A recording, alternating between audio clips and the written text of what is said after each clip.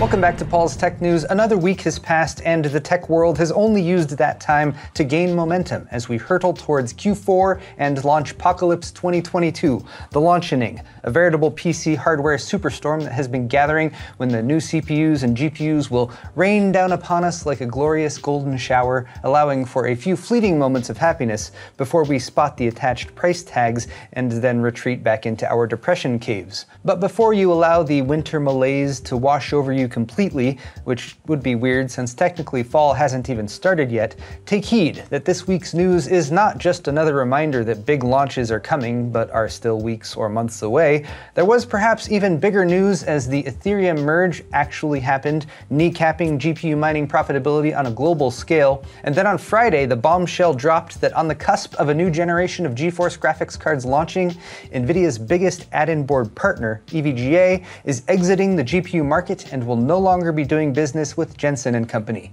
That one I didn't see coming. When it rains tech news, it pours though. Hope you brought your umbrella. Excellent! Today's video is brought to you by the new Height Eclipse HG10 wireless gaming headset, combining a clean matte lunar gray color scheme with competition-grade functionality, including 2.4 GHz wireless connectivity with 30-hour estimated battery life, high-fidelity 40mm neodymium drivers, a detachable unidirectional mic, USB Type-C connectivity with an included 1.8-meter cable to play and charge at the same time, and conveniently accessible controls for power, volume, and mute. For more on the Height Eclipse HG10 headset, click the sponsor link in the video description.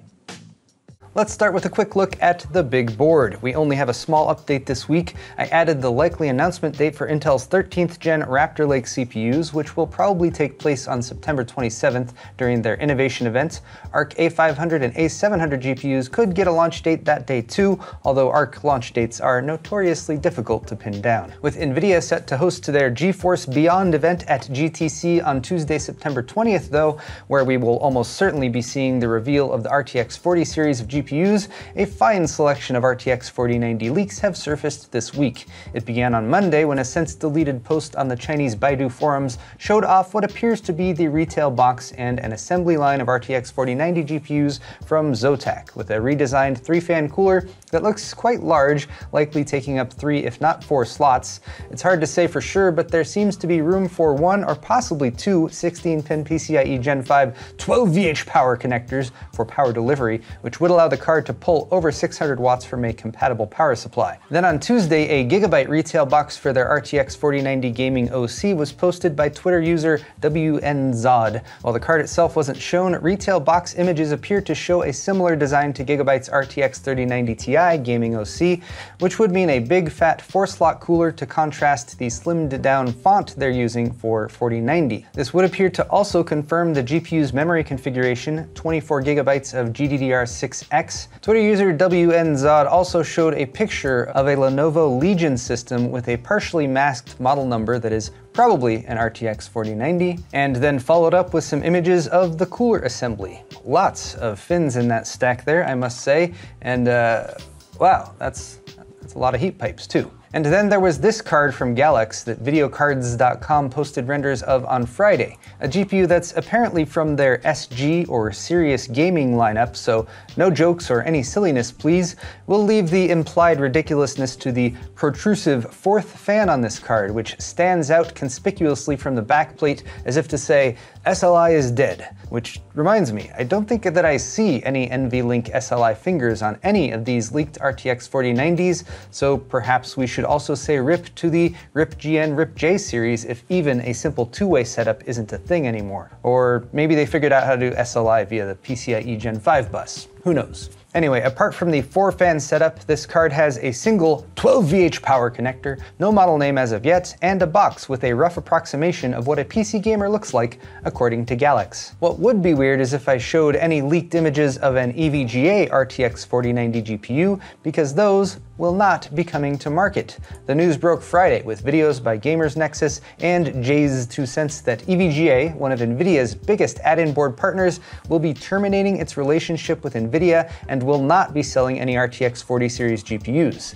This came as a shock to many who have seen EVGA as a staple provider of NVIDIA cards for well over a decade. The company was founded in April 1999, in fact, but about 80% of their business by volume in recent years has been NVIDIA graphics cards. And this isn't some rumor either. Steve and Jay both sat down with EVGA CEO Andrew Han in recent weeks, and he made it clear that they are completely stopping the production of NVIDIA-based graphics cards, and they do not intend to restart in another generation or two down the line either.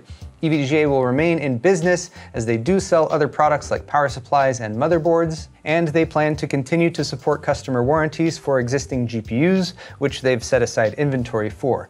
Their supply of new 30 series GPUs will likely run out before the end of the year, and apart from layoffs in Taiwan that have already happened, they do not plan to fire anyone. Staff might be reassigned, and some might just continue to get paid for the foreseeable future, which was a nice decision for CEO Andrew to make. There are no immediate plans to sell the company, they're not expanding to new product categories, and at least for now, they're not partnering up with AMD's Radeon team or Intel's Arc squad, but that hasn't been completely ruled out either. And if you do spot an EVGA 40 series GPU image or leak online, that's because they did get as far as creating some engineering samples before development for this generation was halted. NVIDIA's top executive staff was notified of this move all the way back in April, and the key reason was that NVIDIA was just a pain in the ass to work with, according to EVGA. I'm paraphrasing there. And also, CEO Andrew wanted to spend more time with his family rather than dealing with all the behind-the-scenes drama in the GPU industry. It's a messy breakup to be sure, but as for me, I'm hoping EVGA will move beyond GeForce quickly and hook up with Team Red or Team Blue on the rebound. Those 40 series GPUs though, the ones that EVGA won't be selling, are looking almost dangerously performance heavy though, with additional leaks from Twitter leaker Kopite7Kimi claiming that the full-size Lovelace chip could have more than 75 billion transistors, a big step up from the 3090 Ti, which had a paltry 28.3 billion, or the piddly little Navi 21 chip on the Radeon RX 6950 XT, which has 26.8 billion. Rumored 3D Mark TimeSpy Extreme results indicate about double the performance from the 4090 versus the 3090, so that's impressive. Although there's already cynical expectations that NVIDIA will be pretending that we're still in the height of the GPU shortage era by attaching a $2,000 plus MSRP. So it is perhaps good news that we could see lesser cards launched this year too. Again, if rumors are to be believed, with two variants of the RTX 4080 on tap. One with 16 gigabytes of GDDR6X VRAM and one with 12 gigabytes. The 12 gig version was maybe going to be a 4070 Ti before, but calling it a 4080 will probably allow them to sell it for more money, even though it has a narrower memory bus, more than 20% fewer CUDA cores, and a board power of only 285 watts. Let's switch to some good news though. GPU mining is dead, or so it would seem effectively for now, thanks to the Ethereum merge that actually finally happened early in the morning on September 15th, which could reduce global power usage by as much as 0.2%, according to some estimates, which is nothing to sneeze at. Less power used, a new day for PC gamers who don't have to compete with prices inflated by crypto speculation, and Ethereum is still there and functional for people who want to buy and sell it.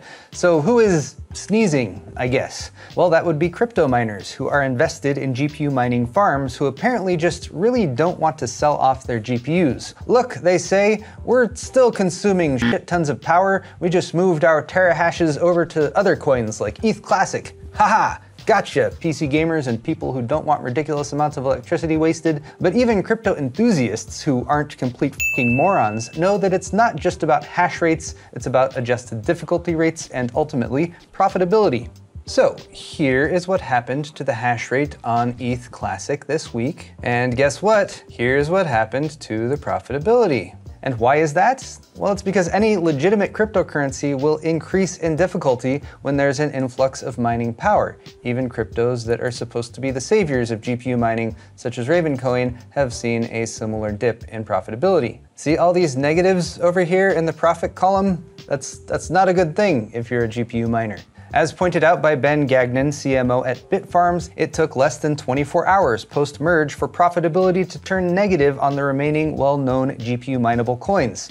Or maybe, just not worth it, unless 2 cents a day for your Raven coin mining sounds appealing to you. You can pretty much see the peak point here on Thursday or Friday after so many miners switched to ETH Classic when they realized it wasn't worth the effort and then started to shut those mining rigs back down. And so, as pointed out by the glorious PC Master Racers on Reddit, it begins, the GPU sell-off, or so we hope, to flood the market with bargains and make it really hard for the new generation of GPUs to prove they're worth whatever NVIDIA and AMD want to charge for them. A quick glance at sold auctions on eBay, and I'm cautiously optimistic. These are just sold RTX 3080s, and while some are still stupidly priced, I am seeing quite a few sell for around $500 or less, and that's not a bad start. And now we move on to tech briefs, purely out of necessity today, as I am quite literally running out of time to get this video made.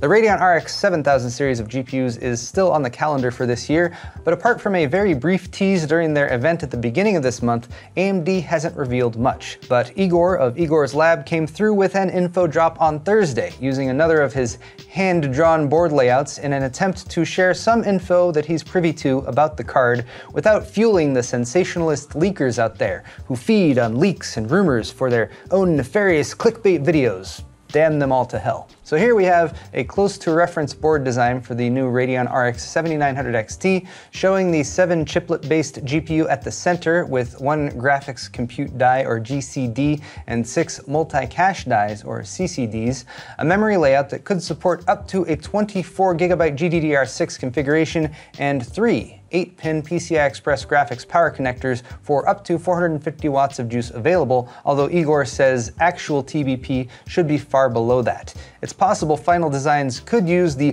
12VH power connector, as many of the RTX 4090s appear to be going with, but hopefully we'll find out more directly from AMD soon. Intel doesn't appear to be killing off their Arc discrete graphics team anytime soon, but they are killing off some old friends you might remember, Pentium and Celeron, Intel sub-brands that used to represent the height of CPU prowess, or the ideal mix of performance and efficiency, depending on whether or not you write copy for Intel's marketing team, deprecated and reassigned over the years, particularly after the Core series of CPUs debuted. Pentiums and Celerons still held a place on the Intel lineup in the mobile space and for lower power CPUs, but now they'll be replaced by a more up-to-date brand name that they probably spent a bunch of time and money focus grouping and mulling over with outside consultants. The new Intel processors will be called Intel processors. I can't believe Intel pays people to make decisions like this. Speaking of things I can't believe, Amazon's Alexa personal assistant service will soon be replying to questions that you ask it with ads. I'm kidding, I totally believe this, and in fact, I expected it. It's an old ploy, offer people something free or free-ish but helpful, build an ecosystem around it so they rely on it on a daily basis, and then start to infuse ads and other annoyances so you can profit while your customers debate how long they'll put up with that BS in exchange for the convenience of voice-recognized commands. My guess would be not long, but I never signed up for Alexa in the first place. Hey Google, tell Alexa to eat a barrel of dicks. Speaking of that, I guess, I was wondering what you all thought about the upcoming AM5 launch when it comes to prices. I mentioned some steep X670 motherboard prices last week, and while DDR5 has come down in price, it's still pretty expensive versus DDR4. Perhaps the answer will be B650 and B650E, the lesser AM5 chipsets that should still allow for fun stuff like overclocking and some PCIe Gen 5 support, depending on the model of motherboard, and we now have a date for B652, or most likely an announcement date for a follow-up launch, and that announcement will be October 4th, when AMD has a live stream showcase planned to further elucidate us on the details of B650 and B650E. So if you'd rather not drop $400 plus on the motherboard for your $300 Ryzen 7600X, maybe there will be some sweet spot B650 boards that provide you with all you need for well below $200. We can hope. And I can hope that you enjoyed today's video. So there you have it, guys, tech news for the week. And if you liked it, click that like button or leave me a comment down below. While you're down there, all the articles I talked about today are linked in the description if you're interested, and you can check out my store at paulshardware.net for high quality merchandise, t-shirts, hoodies, beer sets, and more, including my new 8-bit designs like this one. They're so pretty, so shiny. Subscribing to my channel is always a good call too. Thanks again everyone for watching, and we'll see you next week.